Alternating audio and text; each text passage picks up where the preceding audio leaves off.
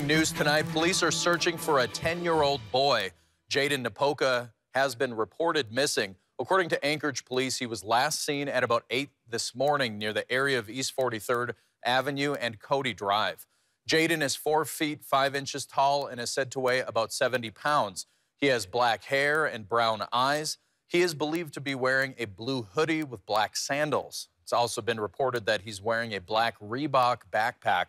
There's an urgent concern for his well-being due to medical reasons. Police urge anyone with information to call dispatch at 311 option 1 or 907-786-8900 option 0.